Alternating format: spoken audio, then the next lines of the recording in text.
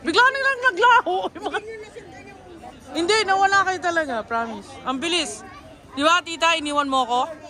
No. Hinahanap namin si Kuya Chris. Alam mo, maganda doon yung may mga different umbrellas. Anong gusto mong gawin ko? Pupunta tayo doon, mawawala na naman tayo. Listen muna, parents. Oh, ayun na, listen tayo. Listen muna at ako.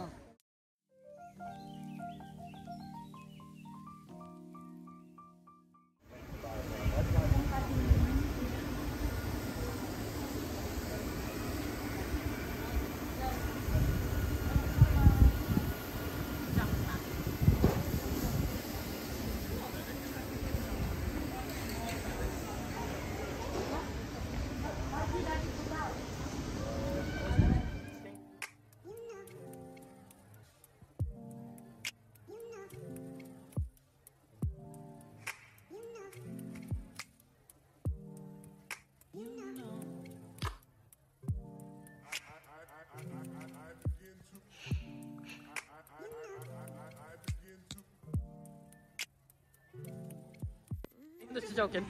So just before you go down, there's just one thing. You're allowed to take as many photos as you like. Just please keep the flash off for us. Oh. All right. So I'm going to get you down now. Enjoy your visit. Thank you.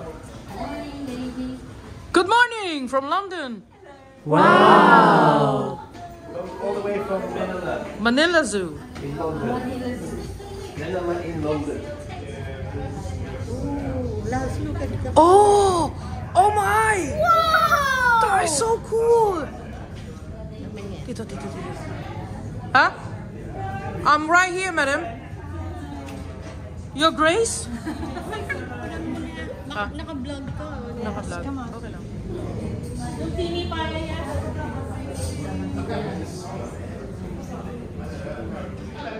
If you don't think you're real, we wouldn't walk away there. We'll give you a bit of a chat about what it's all about.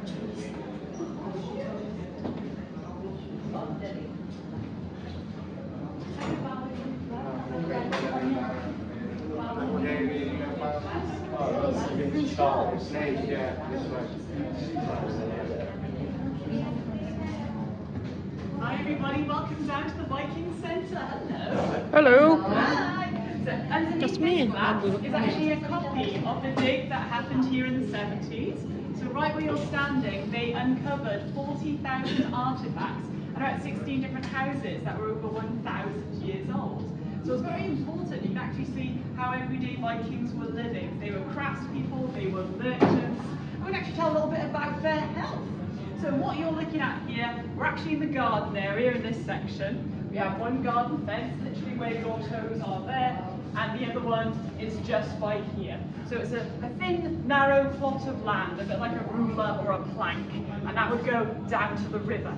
Now, this is where they would keep their animals. They had quite a lot of livestock here. They actually found about 5 tons of animal bones here. Ooh. So Wow. it's common to have cows, pigs, chickens, ducks, geese, goats, sheep, horses. So all of this would be in your back garden. So you get a huge range of food, such as meat, but you also get milk, you get eggs, and eventually you get the leather from the animals turned into leather goods, and the fleece from the sheep. So all sorts of things. They're also eating a lot from the rivers. We found a lot of fish bones and eel skeletons, but they also like eating oysters. You can see a few of these oyster shells under the glass. They actually found a staggering 750,000 oyster shells here. So this was their favourite food. Think of the shells as the equivalent of sweet wrappers left behind. We found these littered around the entire site. They could not get enough of them. So it is very dirty out in the garden, very messy and smelly. Now it's also smelly for one more reason, and it's not about the animals. It's this lovely hole by here, everybody. That is the toilet pit. Oh.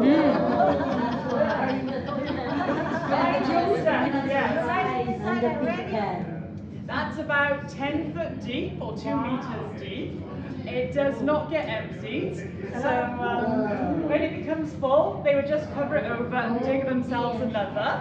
So make sure you've got a good memory. Don't want to dig into one you've used before. That would be really horrible. And also in the night, mind your footing. You don't want to fall down that toilet. You might have to swim out of it. So yeah, it's a very big hazard in the Viking age. But we actually found so much had survived on this site because of the waterlogging. Leather, we found 400 leather shoes. We found fabric made from wool and even silk. And really, we found everything inside the toilets was still as fresh and fragrant Yummy. as the day was put there by a Viking 1,000 years ago. And the archaeologists had to dig through all that mess. So they do know what else the Vikings are eating. So they're eating seasonal nuts, grains, berries, eating their vegetables, and drinking lots of beer. So yeah, it's not too dissimilar Lots to some of beer, people's Peter. diets today, I suppose. Peter, lots of beer. We did find something down there we're very proud of. It's in the Guinness World Book of Records. It's the world's largest fossilized human poo ever discovered. Oh. Yeah, that Viking wasn't eating enough vegetables, that's the reason we think. Did you have enough toilet roll though? Well, that's the thing. What did they do? They would have moss. They would get sheets of moss off the trees, use it once and throw it away, which sounds good. However, we found a bit of moss that had been used that had a spiky holly leaf stuck in the centre of it. So that would have caused quite a bit of a surprise to Viking wiping his bum. Yeah, so be careful when you use moss. Anyway, I shall move away from the toilets now, as well as we all should. This is the house that I'm standing on here. Now, your house is not very big. This is one wall of the house, and the house would be about 6 to 7 metres long. So the front door will be where that lift shaft is behind me. So we've got one side wall here, on the right-hand side, and the other side wall here. So it's only about 3 to 4 metres wide. So it's a very small house, and in the very centre, that's your fire. So that's where you do your cooking, where your warmth comes from, where your light comes from too. But it is only one room, I'm afraid. This house is made like a basket or a willow weave fence. So you put beams of wood in the ground first, weave branches in between, and it's held together with mud, clay, hay, and horse and cow manure. So even your walls are a bit fragrant as well. So it can support a roof, but not an upstairs. So it is just one space that fits about a family of 8 to 12 people. So it's a bit of a tight squeeze back then. But you'll be glad of the body heat. And in the winter time, if you want any of your animals to survive as well, they're coming into the house too.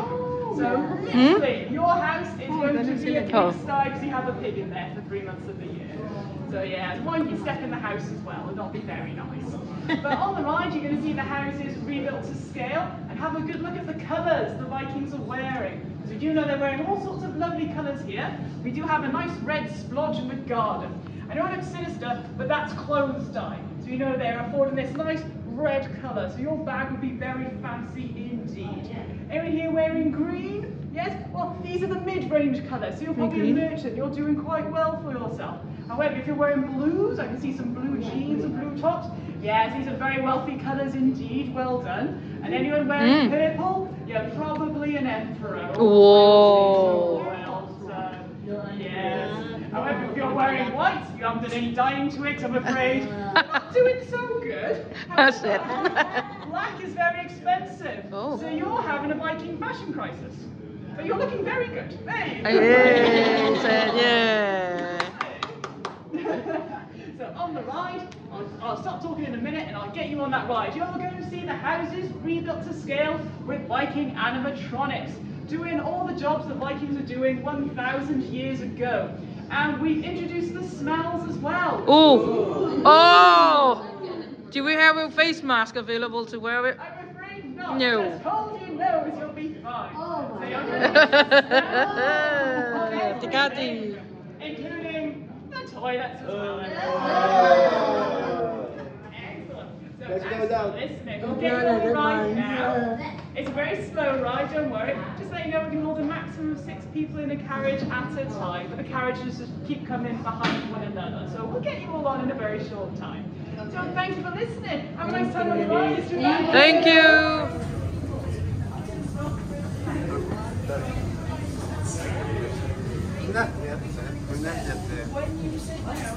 Move forward. Do not sit back too quickly. Just watch your heads on the speakers. They're right behind you. Okay? There we are. So we get 3 of you there. We can get 3 of you on the back as well. Yeah? 6 at a time, Peter. Yeah. There we are. You're all right. 2 or 3. Yeah. 2 or 3 minutes. Go right there. There you go. Okay. Is that right? You're doing it again. Okay. Oh yeah, I know. Ate Kat, you left him again. Leaving me again. Bye bye.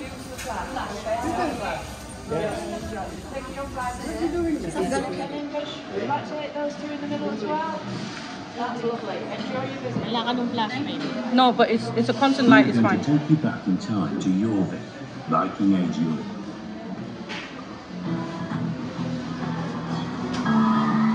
Oh, the Beatles. The Beatles. Beatles, yeah.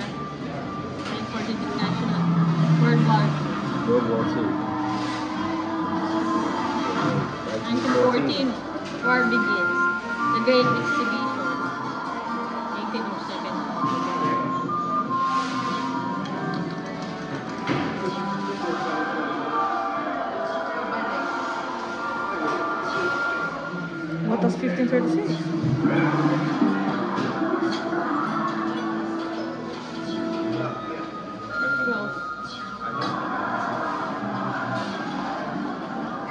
960. Oh.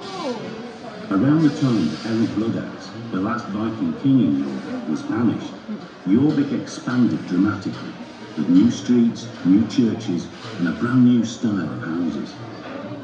It was a busy place, with people arriving from all over the Viking world to visit, trade, and settle. In this multicultural society, people had different appearances, languages, religions, and possessions. The remains of part of this thriving city were found right here, and by carefully piecing together all of the archaeological evidence and what we know from other sources, you can now visit the Viking Age.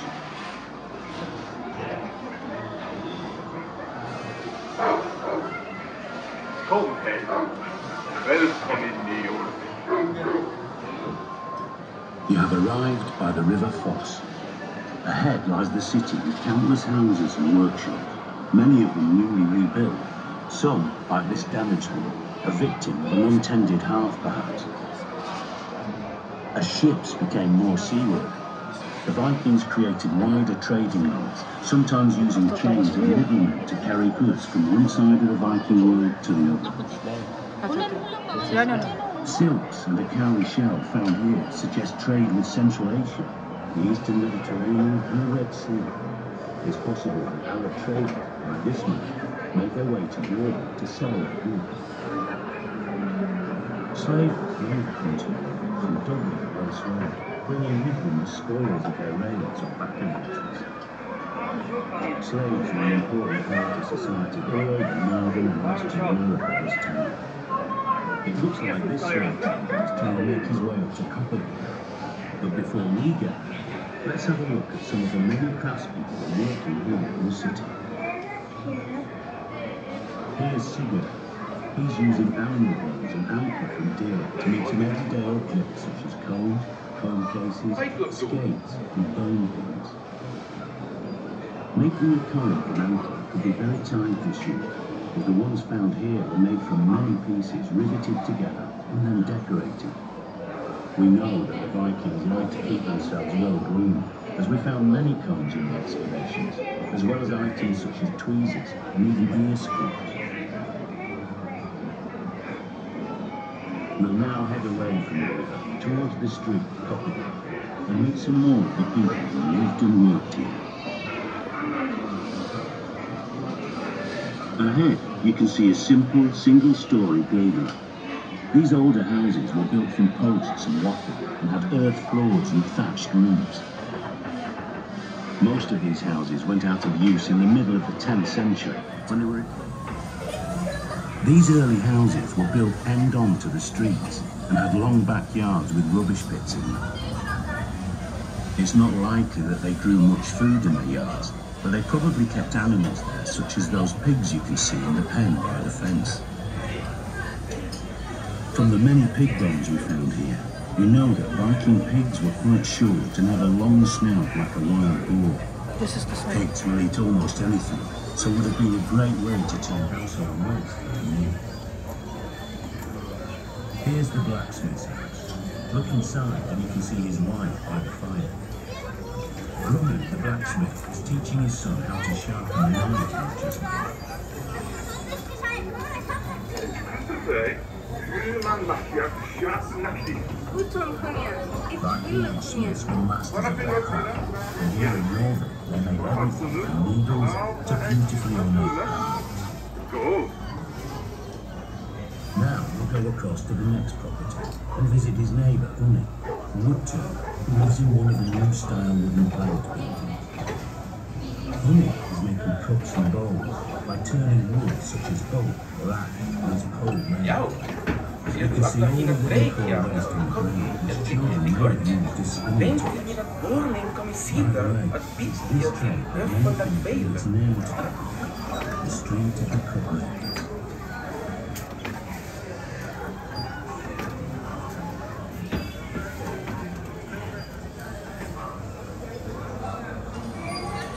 Another building is being built behind Unni's house.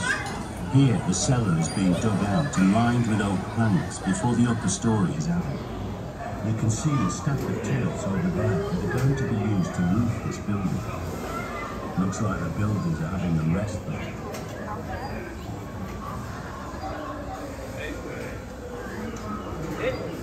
Hiya. Enjoy a meal? Yeah? Okay. This family also look like they're taking a break. The children are being taught to play Nefertari. We found a wooden gaming box